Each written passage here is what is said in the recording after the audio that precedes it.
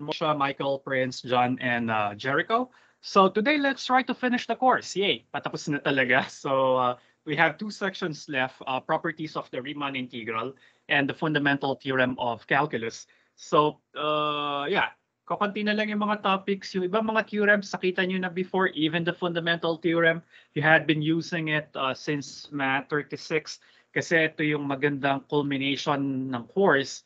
Kasi pinagdidikit niya yung units 4 and 5, or it is probably the unification of derivatives and integrals into one big theorem na nagre-relate sa kanila sa isa't isa. So basically, it will tell us that differentiation is the inverse of integration and vice versa.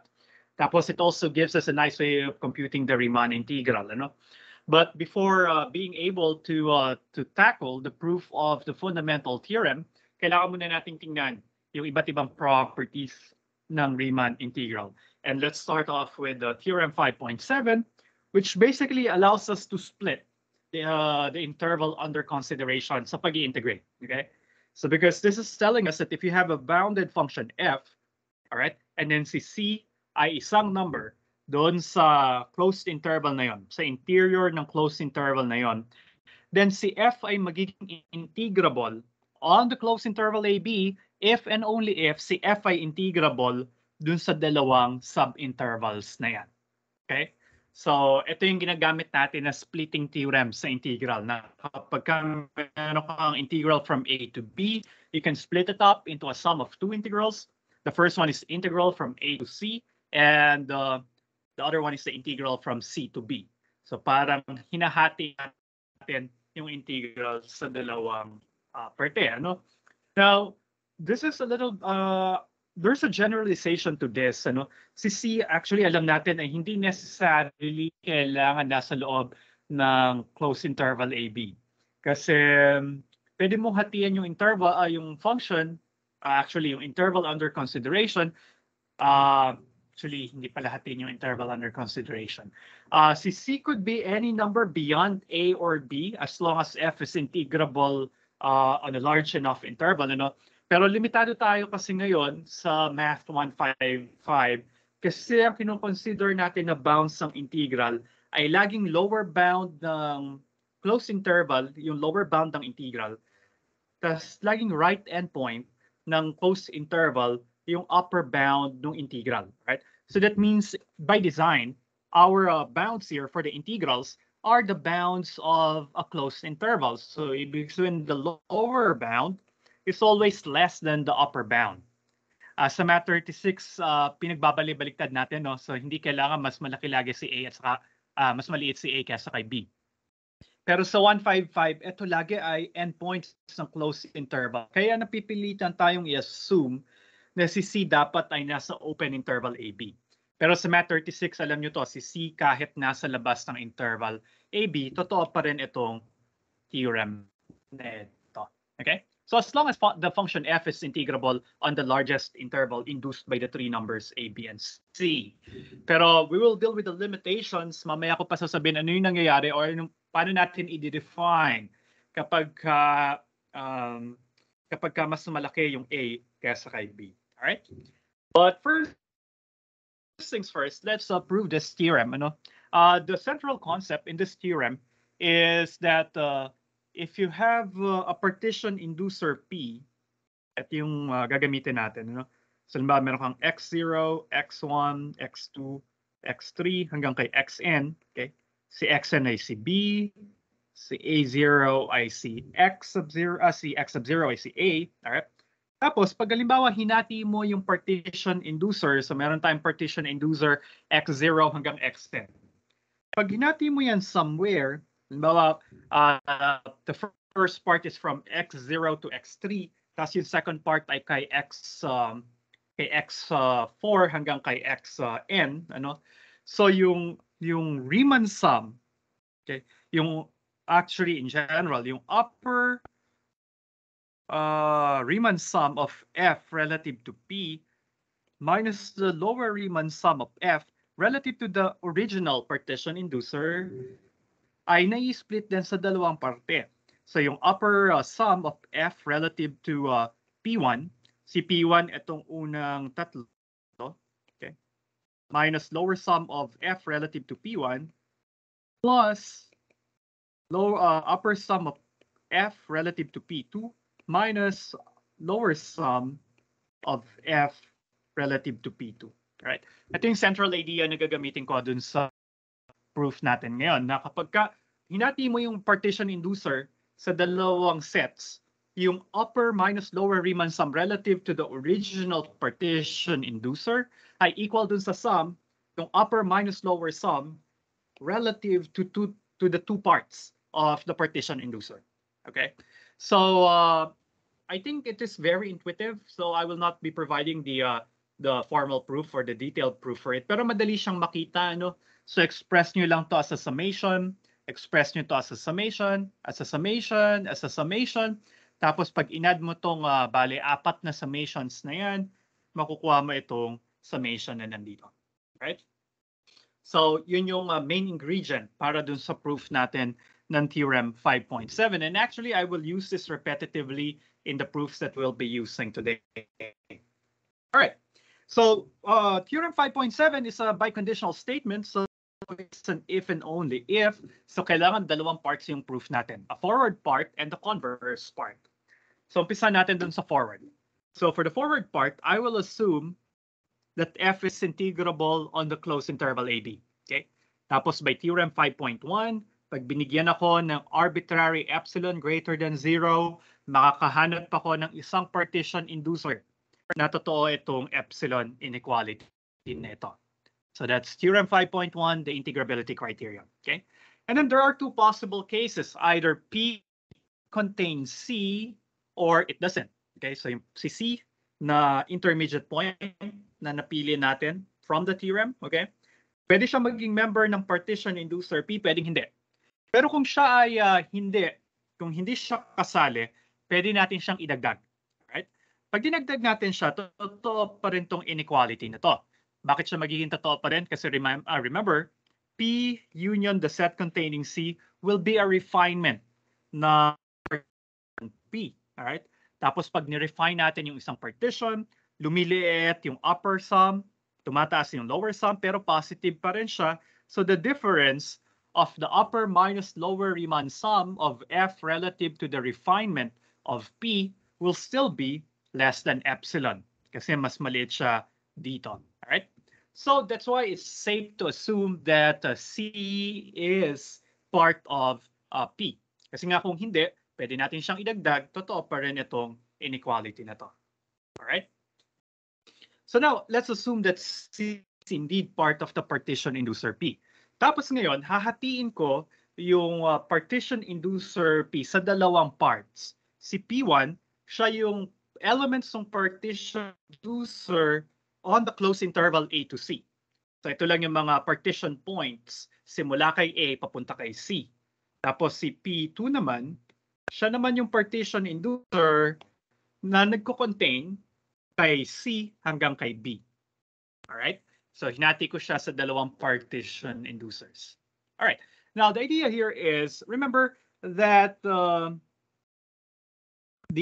this sum, okay, yung upper minus lower sum of F relative to P ay equal dito plus equal dito by the argument that I just presented earlier, right? So this is plus that. Okay, so yung dalawa naka-box, pag in-add ko sila, makukuha ko ito naka-oval. Alright? But we know that the one in oval, ito ay less than epsilon. But by one of the lemmas we have seen earlier, or one of the remarks earlier in the chapter, this guy's always positive.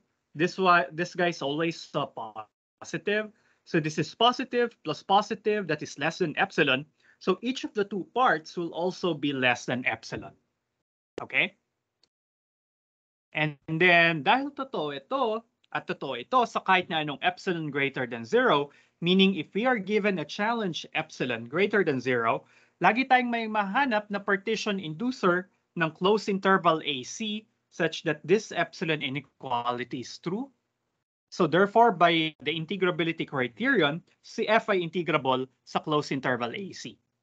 And similarly, for any given epsilon greater than 0, we have found a partition inducer P2 such that this inequality is true. So again, therefore, by the integrability criterion 5.1, si F ay integrable din sa CB, end of story. Okay? So, tapos na yung kalahati. Now, for the other half, so ang i-assume naman natin ay si F ay integrable dun sa dalawang intervals, AC hanggang CB. Gusto natin ngayon ipakita na si F ay integrable dun sa buong interval AB. Okay? So so ito yung assumption ko. Then ano ulit? Integrability criterion 5.1. We will be if we are given an epsilon greater than 0, we can always find a partition P1 and a partition P2 of AC and CB respectively, such that these two inequalities will be true. Okay? And then I will add the corresponding sides of these two inequalities. I'm going to get this guy plus this guy. Ang sum ay upper minus lower ng upper minus lower sum F relative to P, where P is the union of P1 and P2, which is a partition inducer of the closed interval AB. Right? Then epsilon over 2 plus epsilon over 2, that's going to be epsilon. So in summary, what we have found here is a partition inducer P, which is specifically the union of P1 and P2 such that for any epsilon greater than 0, baliktad. Sa kahit anong given epsilon greater than 0, nakahanap tayo ng isang partition inducer. Anong itsura ng partition inducer na yun? P1 union P2. And we know that P1 and P2 both exist, all right? Na ang inequality na to ay totoo. So by theorem 5.1, si F ay integrable sa closed interval AB. All right? So tapos na yung if and only if statement. Now you see there's something very fancy about the proof. So pinuntahan lang natin or ginamit lang natin talaga yung paghahati ng sum, which is basically the idea behind the theorem itself.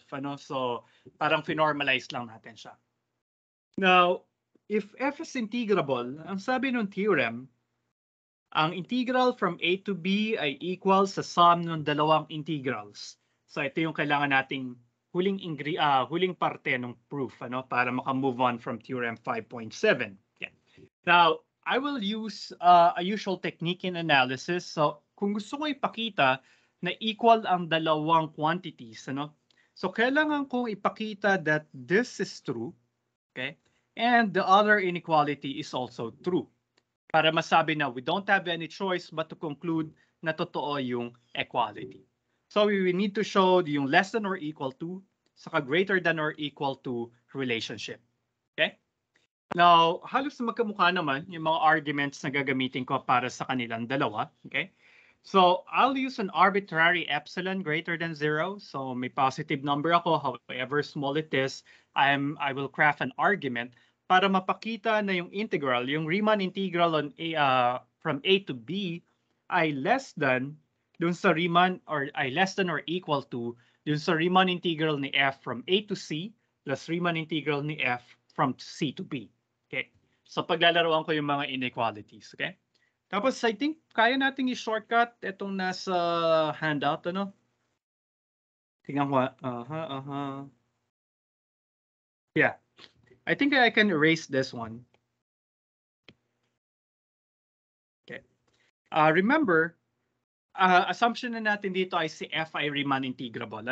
So si F ay Riemann integrable, ibig sabihin yung integral from A to B of F ay equals sa lower Riemann integral of F from A to B. All right. But basically, this guy is the tama ba to? Ito ay supremum ng mga lower sums, Right? So ibig sabihin yung Riemann integral, siya yung supremum ng mga lower sums. Tapos by our characterization of suprema, so kapag ka supremum ka na, pag binawasan kita ng konti, hindi ka na magiging upper bound. Right? Yun yung characteristic ng supremum, ng least upper bound.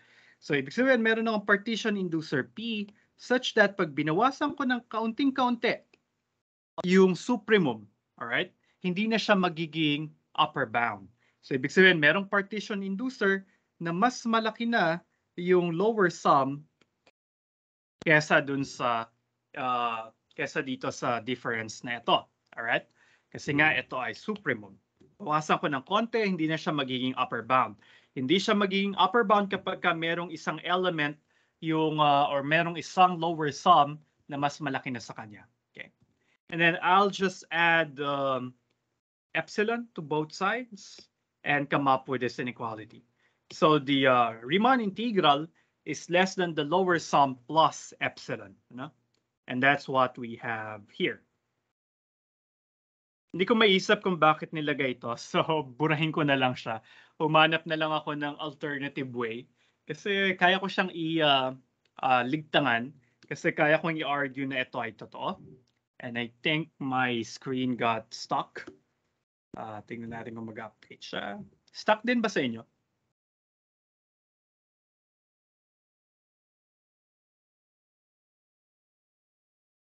Okay. Hold on. Let me stop sharing.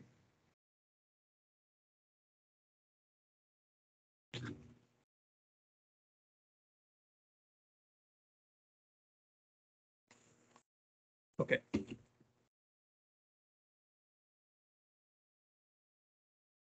Yan. Hindi ko maiisip, maybe, you know, baka naman naisip nyo kung bakit nilagay ito. Sure ako na Riemann integral ay less than or equal sa upper sum. Ano? Pero hindi ko mapakita na itong upper sum ay less than a lower sum plus epsilon. Ay, madali lang pala. Naisip ko na kung paano siya nasulat. Alam ko na kung bakit siya nasulat. Kasi nga, si f ay integrable. So, ibig sabihin, we can find a partition inducer P such that the upper sum minus lower sum will be less than epsilon. Tapos nag-add lang siya ng lower sum to both sides, kaya niya nakuha ito. Alright? So, yeah, pwede rin pala siya. Okay. Yan, isip ko na kung bakit. So, ito kasi yung problema ko kung bakit ito totoo. Tapos nga naisip ko na kung bakit. Ano? So, tama pala. Okay lang yan. Pero, yeah, this is an alternative argument, which is perfectly valid, right? Mas ano nga lang to, mas natural sa akin kasi first principle siya. Yung argument kasi na to ay nanggaling sa theorem 5.1, so hindi siya first principle, ano? Actually, hindi rin pala to first principle. Actually, first principle siya kasi konsepto ng supremum, ano? Pero anyway, in either case, we'll have this inequality, ano? Tapos, i-split ko yung lower sum, alright? So, yung lower sum, summation lang naman yan. So, pwede ko siyang hatiin. So, itong summation na to, hatiin ko sa dalawa. Where P1 is a partition inducer of AC. Tapos, si P2 siya yung partition inducer ng CB. Obtained by intersecting P with a closed interval AC and a closed interval CB respectively. Okay? So, hinati lang to sa dalawa. Tapos, may epsilon ka pa rin dyan. Tapos, yung si f ay integrable dun sa dalawang subintervals. So, by assumption, kasama na yun dun sa assumption ng theorem. Tapos, ito nga ay supremum. So, ibig sabihin, this guy is definitely greater than or equal to this guy. Tapos, ganun din ito. Ito ay supremum. So, ito ay greater than or equal to dito. Right? So, kaya ito ay greater than or equal to. Tapos, kinopya ko yung epsilon rito.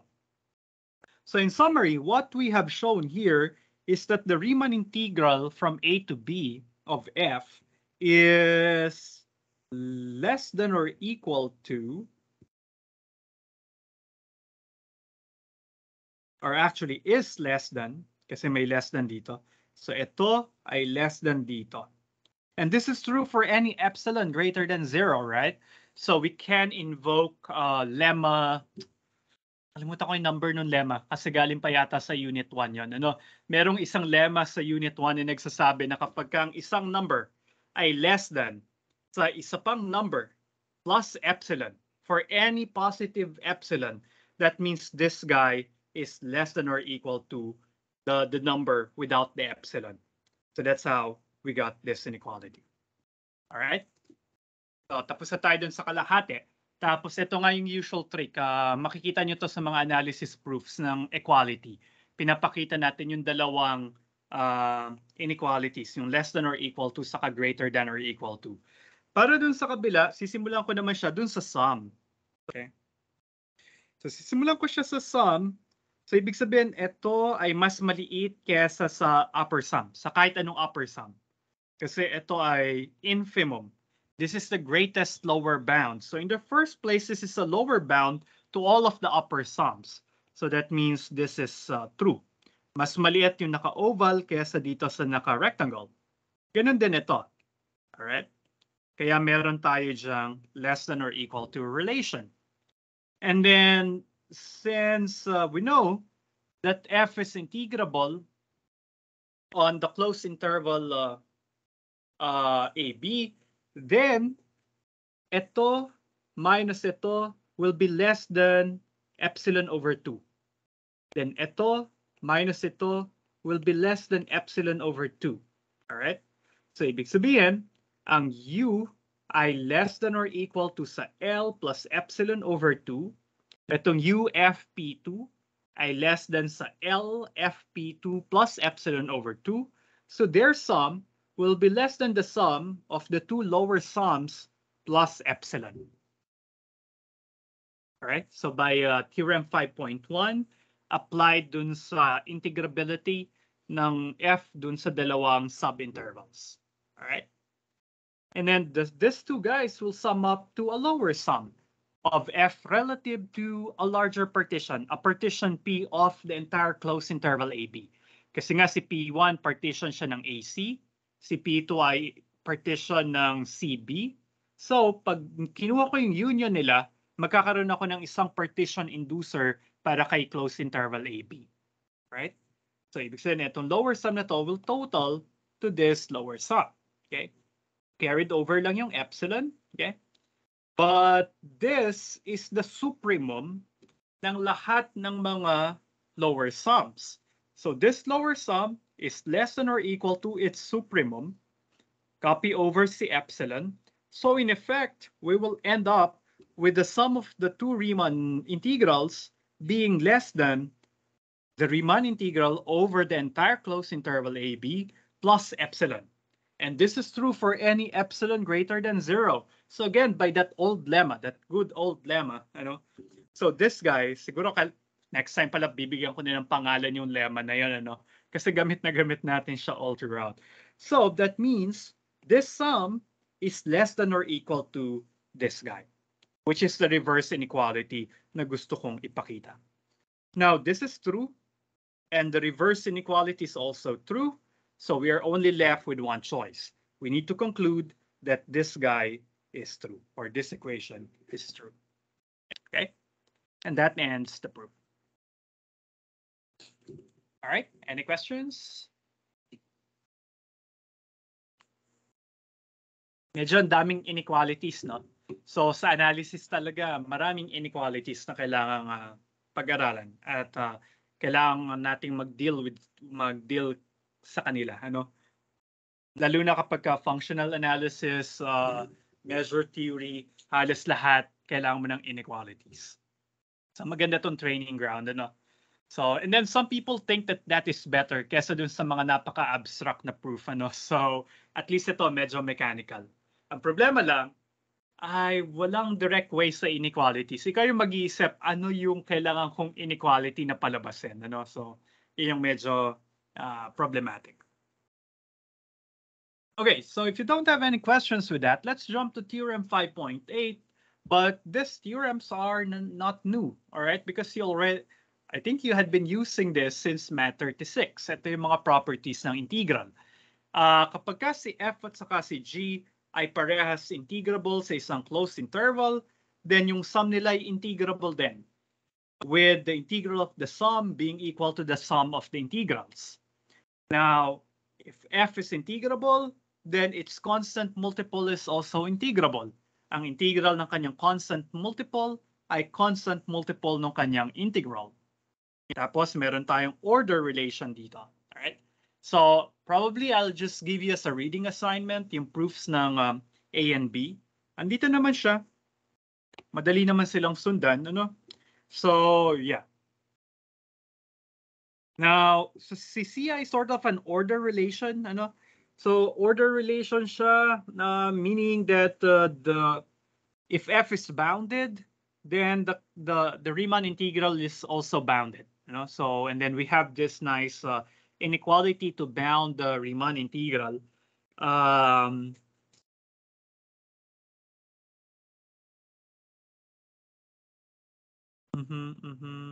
Yeah, I think the proof of this is also straightforward, you know.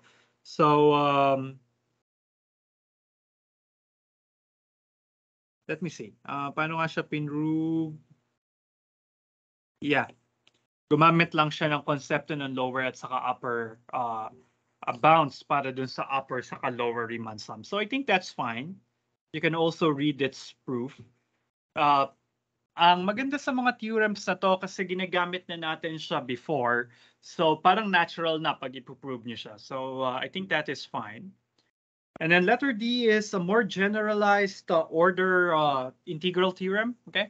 Which is telling us that kung si f ay laging less than or equal kay g sa buong interval AB, then the integral of f is less than or equal to the integral of g, okay?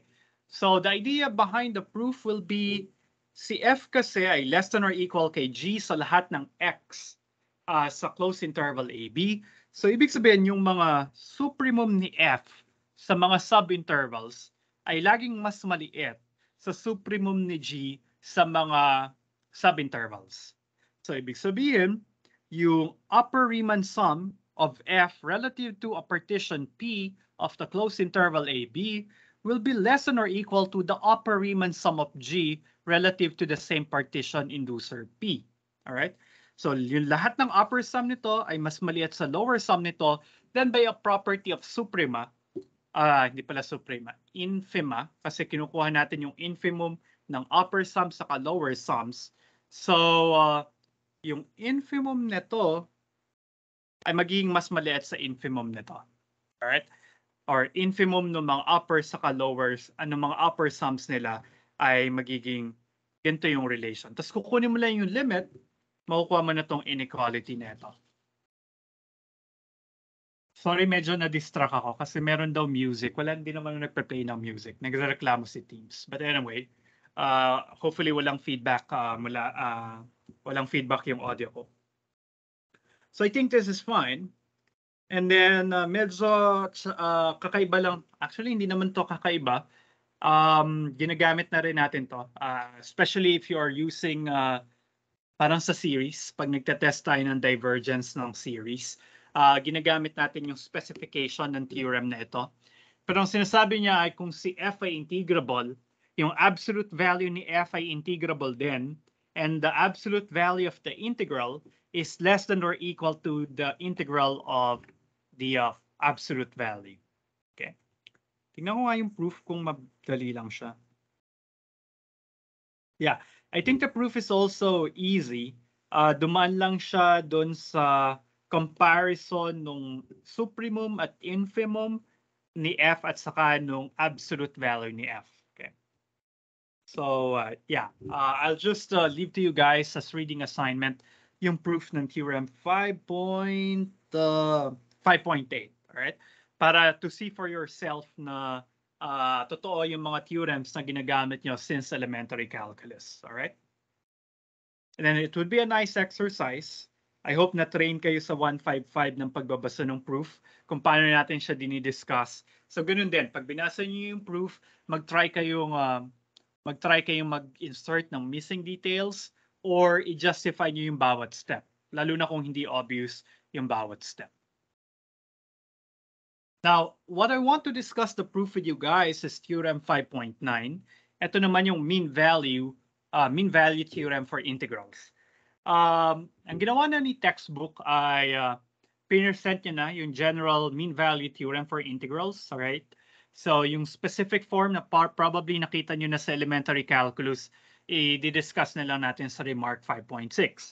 But basically, what the mean value theorem for integrals is telling us is that if we have two functions, First is f, which is just continuous on the closed interval AB. Pero kapag ka siya ay continuous, alam naman natin integrable siya. So, yeah, that's fine. So, ang kailangan ko talaga ay si f maging continuous because continuity is basically mas restrictive kaysa sa integral. Kasi pagka ikaw ay continuous, integrable ka na. Pero pag integrable ka, hindi necessarily continuous ka. Alright? So, kailangan ko si f ay continuous. Tapos si g ay integrable sa same closed interval AB. As may additional condition, dapat si g ay greater than or equal kay 0 for all x in a closed interval AB. Ang sinasabi ng mean value theorem ay may nag-exist na number c on the closed interval AB such that the integral of the product ay equal kay function value of f at c times the integral of g on the closed interval AB. So sinasabi niya lang na, yeah, si f ay continuous, si g ay integrable na non-negative, right? So yung integral ng product ay isa lamang multiple ng integral ni g. Okay? Now, this is more generic than probably what you saw in elementary calculus. Yung sa elementary calculus kasi nating nakita, tinake niya si g to be equal to 1. Okay? For all x in AB. So pagka si g ay equal kay 1 sa buong interval AB, then the left-hand side becomes the integral of f, alright? Kasi f times 1 lang siya, ay equal kay f of c, integral from a to b ng 1, right? Pero ang integral ng 1 from a to b ay b minus a lamang, right? And then I can divide both sides by b minus a and come up with this. Okay. So, ibig sabihin, ang specific case ng mean value theorem for integrals ay sinasabi to. Ang integral, there is a number c in a closed interval AB such that ang function value ni c under f ay equal dito sa quotient na to. And this quotient is what we call the mean value of f. Okay. Bakit siya mean value ni f sa closed interval AB? Kasi yung integral, pwede nyo tingnan na sa summation. Alright? Tapos, yung denominator, siya yung gaano kahaba yung interval. So, para ka nag-a-average. Kasi sa averaging natin, di ba, nagsasum tayo ng mga numbers, tapos dinidivide natin by the number of terms. Dahil nagsasum tayo ng mga function values, gaano karaming function values, infinitely many, pero sila ay nandun sa closed interval AB. So, instead of a summation, naging integral siya. Tapos instead ng number of addends, kasi infinitely many yung number of addends natin, na nandun sa integral, ang denominator ko lamang ay yung length, yung buong interval kung saan ako nag-sum. Okay? Sorry, tuloy-tuloy pa rin nagre-reklamo si Teams na nagpe-play daw ako ng music. Kung gusto ko daw marinig nyo, i-high fidelity ko daw, ano? Pero I think those are the crickets in the background kasi nakatira ako sa tabing ilog. So, yung dalawang windows ng kwarto ko ay nakaharap sa ilog. Tapos parang medyo bundok na yung nasa likod ko. So, ngayon ay tag cricket. So, malakas yung nila, malakas yung ingay ng mga crickets. I don't know if you can still hear them, ano? Actually, kagabi kinakabahan ako. Kasi dun sa, hindi kasi ako nagsasara ng bintana, meron lang akong screen. Tapos ang dami nakakapit ng mga crickets dun sa screen ko, ano. So, yeah. Pero masaya, yung nakatira sa malapit sa nature. Kasi minsan sa kwarto may mga pumapasok ng mga, alam nyo pa ba mga litap-tap, mga fireflies, ano? So, lakas sinong kumanta ng fireflies? All something, nakalimutan ko na. So, ayan, napaghalataan yung edad, ano? So, but anyway. So, ayan, Old City, tama. Yeah. Okay, so, yeah, yun yung mean value theorem na alam natin from Math 36. Then, let's try to see the proof, ano? So, ito yung proof niya. Tapos, gamit na gamit yung mga previous theorems natin before. So, gamitin natin yung fact na si f ay continuous.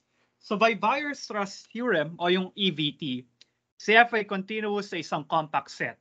So, ibig sabihin si F i-attain niya yung maximum at saka minimum niya dun sa compact set na yon. So, we can find a value M na siya yung pinakamalaking function value, tapos a little m na siya yung pinakamaliit na function value. Okay? So, alam natin yan kasi nga si F ay continuous sa compact set. So, therefore, si f of x ay mas maliit or equal sa capital M, pero siya ay mas malaki or equal sa little m. Then since G is positive, all right, si G ay non-negative. Di pala siya positive. Si G ay non-negative. G is greater than or equal to 0. So if I multiply all sides by G of x, then the inequalities won't change. I'll have this guy. All right. So dun pala papasok na si G dapat ay greater than or equal to 0. But I guess this will still work, or there would be an analog theorem when G is less than or equal to 0. Yung proof niya nga lang, mababaligtad nga lang yung mga inequalities. But I think that's still fine, you know? So, yeah. And then, dahil meron tayo nito, pwede tayo mag-integrate against, mag-integrate all sides.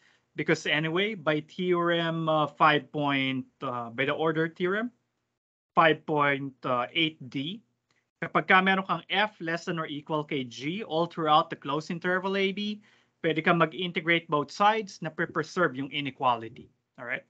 Yun yung ginamit ko rito. So dahil itong inequalities na to ay totoo, pag nag-integrate ako all sides, makikarry over lang yung mga inequalities. Tapos magkakaroon ako ng integral ng m times g. Si m ay constant, so sabi ng theorem 5.8, lalabas yung constant little m, makukuha ko to. And then ganun din, eto. Parang amazing, no? Na-amaze pa rin ako hanggang ngayon dun sa mga development ng mga mathematical texts, ano, na makikita mo talaga kung bakit inuna yung theorem 5.8 kaysa sa mean value theorem. Kasi lahat ng ingredients na kailangan ko para sa proof ng mean value theorem, dapat na-prove ko na before. So, para nakikita natin ngayon, unti-unting nabubuo yung puzzle. Bakit hindi ko pwedeng hindi i-prove sa 155 yung theorem 5.8? Kasi kailangan ko siya para sa proof ng mean value theorem. So, yung mga textbook talaga ng math, pinaghahandaan yan, pinag-iisipan. Ano yung mga theorems na kailangan kong i-present? Ano yung mga theorems na ipapaprove ko lang as a homework or as an exercise? Ano? So, parang na-prepare sa mga mathematician na maging organized talaga. But anyway, so we have this relation now. Okay? So, titingnan ko ngayon, paano ko makakarating dun sa conclusion na gusto ko? Well, I need to break it down into two cases. Makikita nyo mamaya kung bakit kailangan kong ihiwalay yung unang case na si integral of gi equal kay 0. So, kung yung integral ni gi equal kay 0, so that means this guy will be 0. This guy will be 0. Okay? So we'll be left with no choice but to conclude that the integral of the product is also equal to 0. Right? Kasi nasa sandwich siya ng dalawang equal kay 0, so dapat siya equal rin kay 0. So remember, ang hinahanap natin ay si c such that that integral is equal to the integral of the product is equal to f of c times the integral of g on a closed interval AB. Naghanap ako ng c. Pero alam ko to ay equal kay 0, so dapat ito ay mag-equal rin kay 0. Pero by assumption in this case, yung integral ni g ay equal na kay 0 kagad. So that means I can pick any c on the closed interval AB na magiging totoo pa rin yung conclusion ng MVT. Kasi nga itong integral na to ay nag-0 na kagad. Okay? So that means I can choose any c I want. So in particular, I can choose c to be the midpoint. And we are done. Okay? So isipin niyo siguro kaya iniwala yung case ng integral ni g ay equal kay 0 kasi madali siya. Actually, hindi lang yon. Kasi yung case na si g ay hindi equal kay 0, ito yung magiging approach. Alright? So galing tayo dito, diba? So if now I will assume that the integral of g is non-zero, I can divide all sides of the inequality by g, or by the integral of g, and end up with this inequality. Now, the inequalities won't change Because what? Because the integral of g is greater than or equal greater than 0. Kasi nga sabi natin si g ay greater than or equal kay 0 for all throughout the interval AB. So ibig sabihin yung integral niya ay non-negative din. Kaya hindi na bago yung inequalities, but I guess there should be less than or equal there. Okay? Kasi nga nag-divide lang naman ako ng something. So dapat na preserve yung inequality. Alright. So, ibig sabihin, itong quotient na to ay nababound ng pinakamalaking m at saka pinakamaliit na or pinakamalaking function value at pinakamaliit na function value.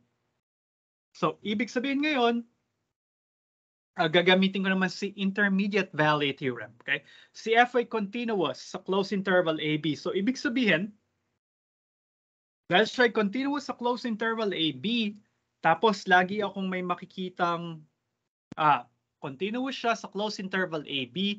So sa kahit na anong number, sa pagitan ng largest at saka smallest function value, okay, on the closed interval AB, which is what we have here, lagi akong may makikita na C, which is in, pero saan siya nakatira? Nakatira siya sa pagitan ng x sub little m at saka x sub capital M na subset ng closed interval AB such that f of C ay equal dito. Okay? So bakit siya totoo? Kasi di ba sabi ng IVT, kapag ikaw ay continuous sa isang closed interval AB, so sa kahit anong number sa pagitan ni f of A at ni f of B, laging merong element yung closed interval AB na ang function value ay equal doon sa number sa pagitan ng f of A at saka ni f of B, right? Now, little m and capital M are the smallest and the largest function values. So, ibig sabihin, pwede ko itong tingnan as f of xm kasi ito ay f of x sub capital M. Kasi nga, by EVT, totoo yan. Alright, so ibig sabihin, sa pagitan ni xm, x sub little m, at saka ni x sub capital M, may mahanap tayo na C, alright? Such that yung function value ni C ay equal dito, right? And then if I multiply both sides by the integral of g, we will see that the integral of the product ay equals to f of C times the integral of g, which is basically the mean value theorem. So we can end the proof here. All right. Any questions?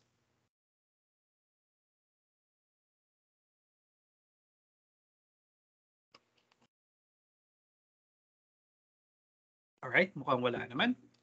So maybe before we go to the Fundamental Theorem of Calculus, the last theorem for the class, ano? So tingnan muna natin tong definition 5.8. Ito yung sinasabi ko kanina na medyo limitado tayo. Kasi ang integral lang lagi natin ay from A to B. Na si A ay left endpoint, si B ay right endpoint ng integral. Now, to accommodate larger cases, kailangan ko itong definition 5.8. And take note of this, so Math 155 definition. Itong dalawang bagay na ito. Siguro sa Math 36, ginamit siya sa theorem, or Math 37, ginamit siya sa theorem. Pero sa atin sila ay definitions, okay? Kung siya ay integrable sa closed interval AB, i-define natin yung integral from B to A, pabaligtad ng interval AB, to be the negative of the integral from A to B. Okay? Tapos i-define din natin ng integral ni F on the singleton C, alright? Kasi magiging closed interval C yan. So isa lang yung laman niya, sa isang number lang. Ang integral ng isang function on a point ay equal lamang kay 0. So, yan yung mga dalawang definition natin. Ito, mukhang theorem din ito sa 36 o sa 37. But for us, again, these are definitions. Hindi natin sila kailangang i-prove. E di sana na lang pala lahat, sir, ginawa na lang nating definition para wala tayong pinuprove. But anyway, that's not what an axiomatic system is. So, kailangan magpo-prove tayo talaga. Because in an axiomatic system, we want to be as minimal as possible. Minimal undefined terms and minimal terms, more theorems than axioms. Okay, Now I think we're ready for the Fundamental Theorem of Calculus. Last section na, yay! So tingnan natin, ano yung statement ng Fundamental Theorem of Calculus? Statement A actually is telling us that that integrals is the reverse process of integration is the reverse process of differentiation and vice versa. Because here, if we have a continuous function f on the closed interval ab, and we define the function capital F to be the integral of the function f from a to x, then f is continuously differentiable and the derivative of f is equal to little f. Ano? So kapag parang nangyari dito, nag-differentiate tayo both sides with respect to x. Pag nag-differentiate tayo both sides with respect to x, so parang yung derivative at saka yung integral, nagka-cancel lamang, natitira lamang si f evaluated at the upper bound. Okay? So yun yung nangyayari dito sa first part ng fundamental theorem. And then the second fundamental theorem is a very nice way on how to compute the Riemann integral. It's telling us that if you know an antiderivative of little f, ano, yung antiderivative siya dapat yung function na i-differentiate para makuha si little f, kailangan mo lang siyang i-evaluate sa upper bound minus evaluate sa lower bound, so makukuha mo yung function value or yung value ng Riemann integral. Ito, gamit na gamit nyo to sa Math 37, 38, even, hindi ko lang po nag-integral pa sa 36, ano? And then, Theorem 5 ay yung statement A, ito naman yung mas conceptual na result. In any case, let's prove those two statements. Unahin natin yung statement A. So, gusto nating ipakita na si F prime ay equal kay little f. Ito si capital F. So, kailangan ko lang i-differentiate both sides, ano? Tapos ipakita na yung sagot ay equal kay little f.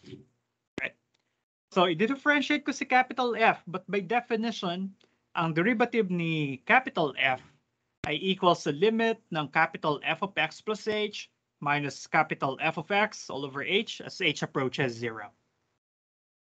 Tapos ngayon, gagamitin ko yung definition ni capital F. Si f of x plus h, equal yan sa integral mula kay a, papunta kay x plus h. Right? Remember, ito yung definition niya. Yung nasa loob ni capital F, siya yung nagiging upper limit ng summation, nung integral. So that's why I got that, of f, minus the integral, ito naman, from a to x of little f. This is with respect to t. Pero it doesn't matter too much, okay? Tapos gagamitin ko yung definition natin sa pagbabaligtad ng bounds ng integrals, right? Tapos sabi niyo, kaya pala siningit yon last minute kasi kailangan ko siya dun sa proof ng fundamental theorem, ano? So, pwede kong pagbaligtarin daw yung bounds pero at the cost of a minus sign. So, I can revert or I can reverse the integration here. I'll start from x papunta kay a, pero magkakaroon ng minus sa harap. Minus minus magiging plus, and we get this. Okay. Tapos parehas yung integrand. Tapos may a dyan. Pwede kong gamitin yung theorem 5.7. Okay. So this means that this guy is equal to the integral from x to x plus h. Nawawala yung intermediate point. Okay? So, ibig sabihin, limit lamang to pala si f prime ay limit lang ng integral na to over h as h approaches 0. Alright? So, yun yung kulang. Di pinakita ni lecture notes. Pero it is a nice exercise to write everything down. Ano? Saka para mas clear yung proof. So, kukunin ko yung limit ito as h approaches 0. Now, paano ko siya magagawa? Well,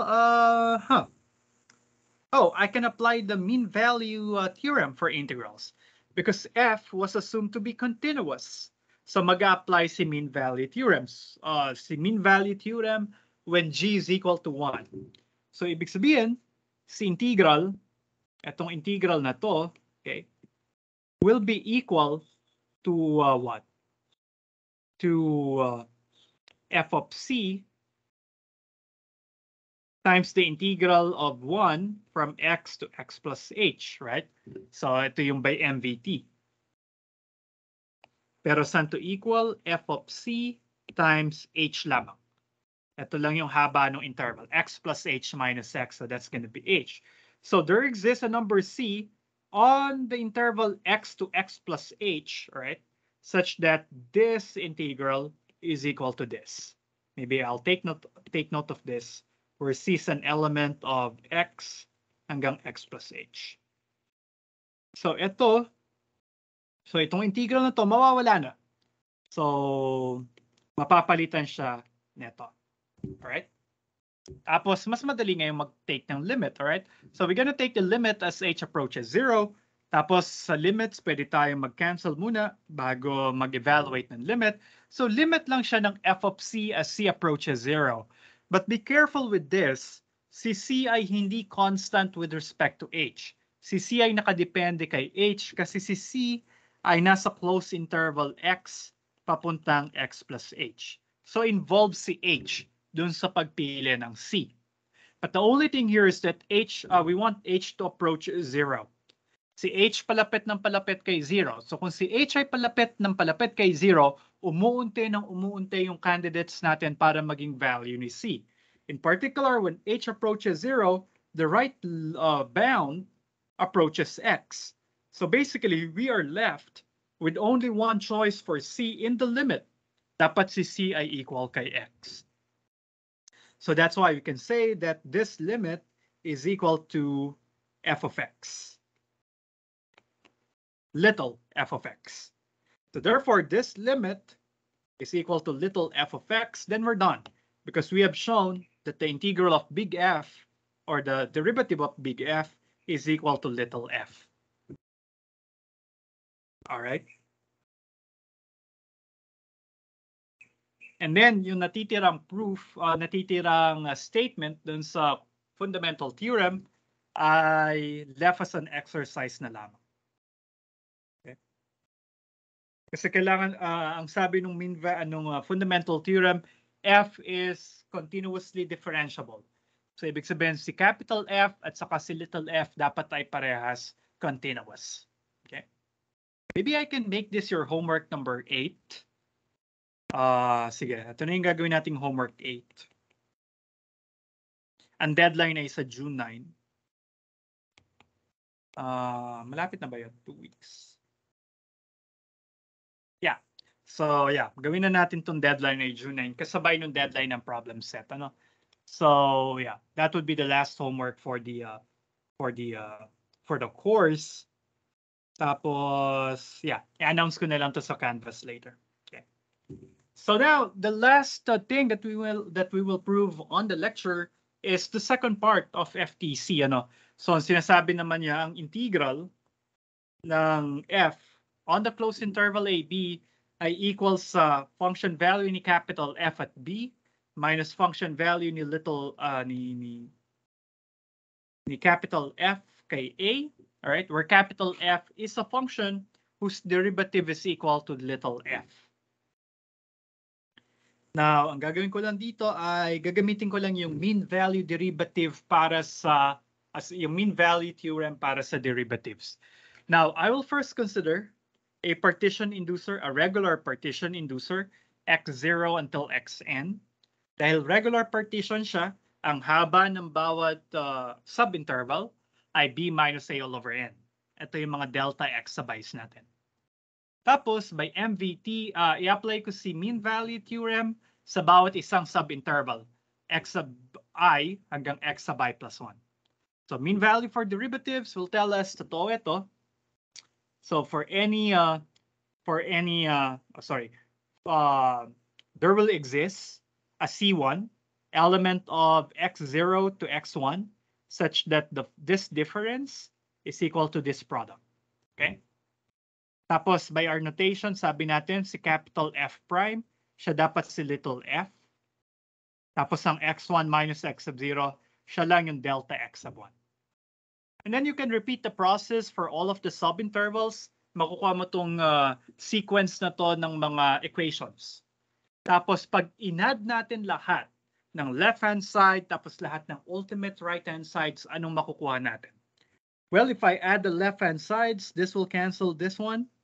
This will cancel the one here. Yung nandito ay kakancel yung nandito. So cancel culture tayo ngayon. So eto yan.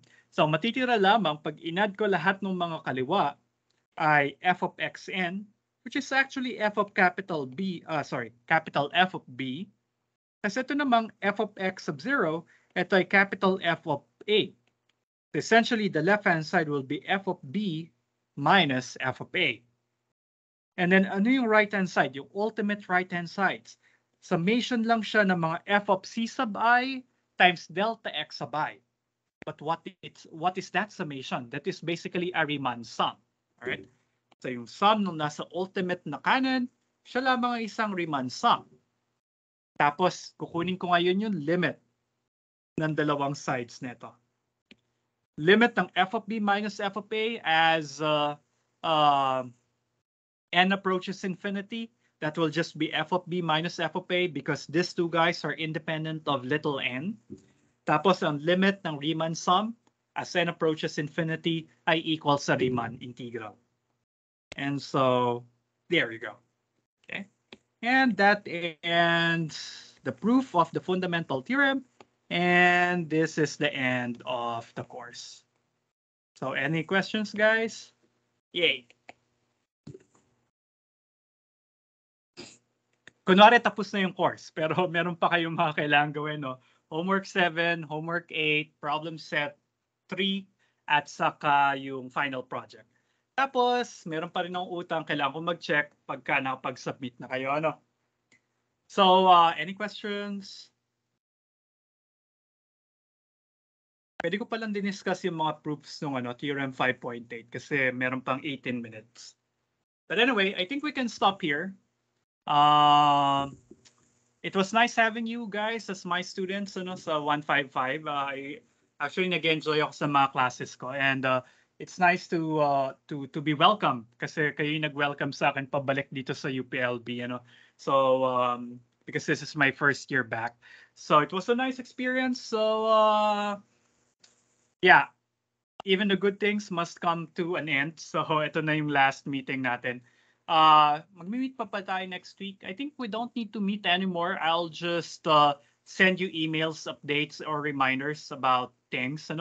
But if you have some questions, gusto yung mag-consult about the problem set, about the homeworks, just give me a chat.